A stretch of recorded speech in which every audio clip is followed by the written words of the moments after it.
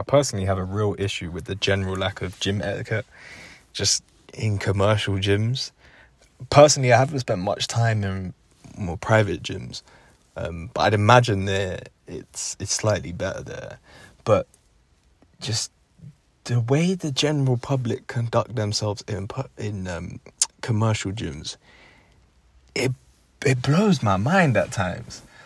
Like today, I encountered two situations, not just one, but two situations, where I was just looking at the person like, are you even there?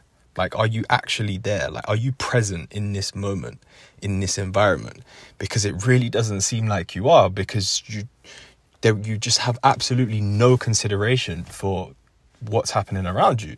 And as somebody who prides themselves on being exactly that, like very present in the moment and very aware of my surroundings, oh my God, it does my head in. It drives me insane. Like, don't be in the studio of a public gym playing your own music. Like, are you all right? Like, are you all right in the head? It's the same type of thing on buses. Like, if you grew up in London, yeah, you probably were, and I was probably once or twice with a few friends of mine, that kid on the bus playing your own music out loud, just being an absolute asshole. You don't do that in a gym, bro. What are you, like, brother? There's music on anyway, which, as I was talking about yesterday, funnily enough, it's debatable whether it should be or not. But again, that is personal preference. But for you to then play your own bullshit music over the music that's already playing in the gym, with absolutely no regard for anybody around you, like, that's just, you're taking the piss, bro. Like, you're actually taking the piss. Like, that, like, it shouldn't have pissed me off as much as it did. And I think one of the reasons why it pissed me off so much, thinking back at it now, is because the same goes for people and gym equipment. Like, oh my God. When today, I was doing my weighted pull-ups today. And between sets, because I was trying to go quite heavy to see what I could do, I was having a conversation with a friend at the gym.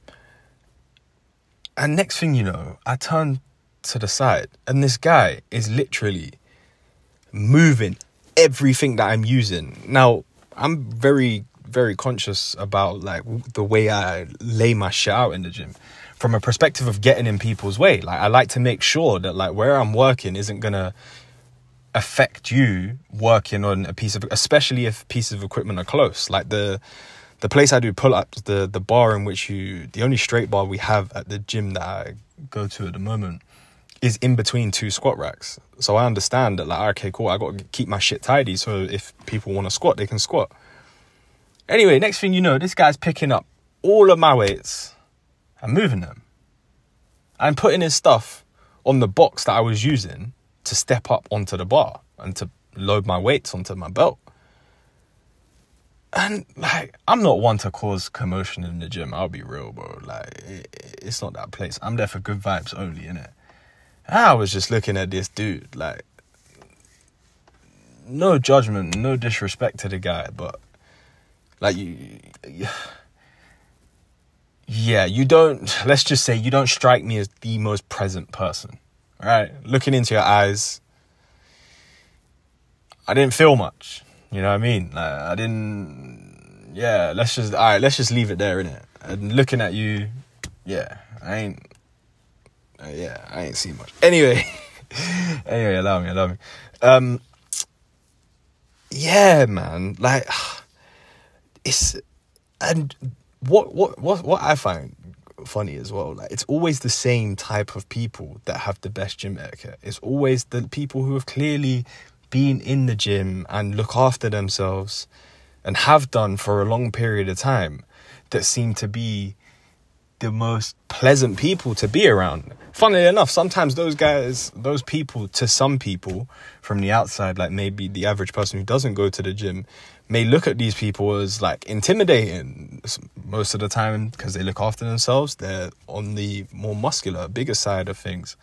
And they just happen to be the same people that the second you strike a conversation, boom, their smiles, their face is lit up with a smile, and you can chit chat with them, chew their ear off, get information, advice, whatever, talk about anything. But it just seems to be coincidentally the people that clearly don't look after themselves, and the people that clearly don't or haven't been going to the gym for a long period of time, that just have no regard for anybody else. Like, if somebody's stuff is right next to equipment that is clearly being used, brother, like, open your eyes for a split second, please, and ask yourself, oh, this might be being used. Then take a moment, look around, assess your surroundings, see who's around, and just politely, oh, sorry, I don't mean to interrupt. Are you using this equipment here? Oh, yeah, I am, mate. Okay, cool, no worries. Thanks. It's not a complicated conversation. Like, call me annoying, innit? But if you are within half a meter to a meter of a piece of equipment, and I can, without disturbing you, politely ask, like, yo, are you using this? Even if it really doesn't look like you are, I'm gonna fucking ask. Because on that day that you are, I'm not trying to be that dickhead that just took your shit, whether you're a man or a woman. Like, gender aside, that's just some dumb shit to do, man. But yeah, besides that, I had a great fucking session. Saw some good people today. Had some good conversations during my workout. Got some good lifting in. It felt real good. It felt real good. My squats I felt nice and open in my squats. The heavier I went, the more in control I felt, which was real nice. And I had a friend watching me squat as well, just giving me some cues and some pointers and whatnot. I admire him as a lifter. I really admire him as a lifter.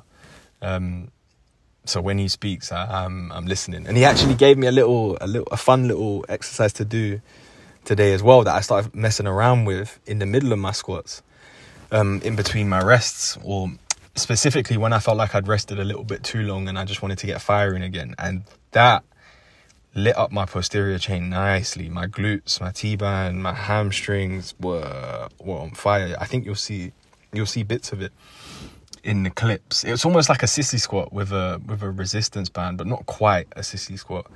And yeah, you're not trying to go into a squat. It's really weird. You'll see it. It's really, really weird.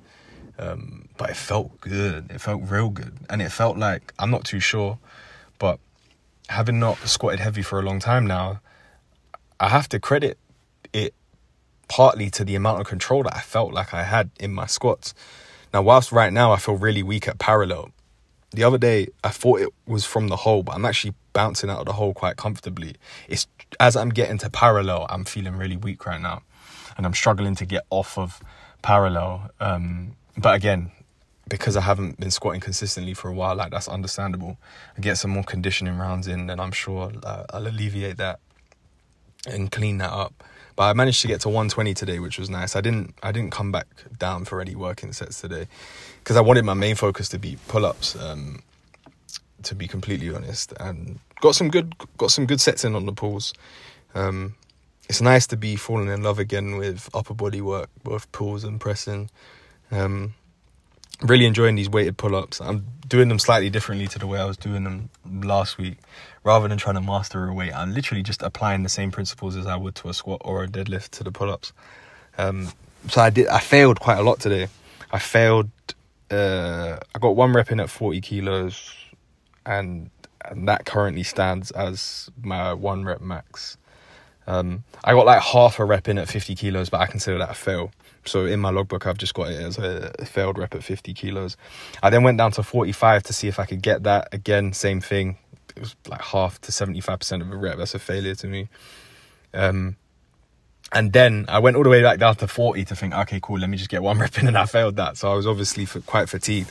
So then I just did a really quick 5 sets of 5 body weight, which felt real good, real easy. Like, I'm really poppy on my pull-ups now, which is understandable considering I've been fairly consistent now for the last few weeks with these weighted pull-ups. But yeah, like, excited to play around with new things on that. I'm thinking about working on my technique for a muscle up, just because it's a fun thing to do. I don't necessarily like care to do it for a workout per se. I think it's just like a cool party trick to have. I admire the people who can do like the really slow and controlled muscle ups with no kit. That's the type of shit that eventually I'll definitely build towards. But right now I want to get that 70 kilo weighted pull up. That's quite a big focus for me when it comes to pulling right now. But yeah, all in all, it was a real good session. And contrary to the beginning of this audio, it was actually really good vibes. I had some really good conversations, some cool people. There are some cool people at the gym. I do like it. And yeah, once again, if you made it this far, thank you very much. Have a good evening or morning or afternoon, whenever you're watching this. Peace.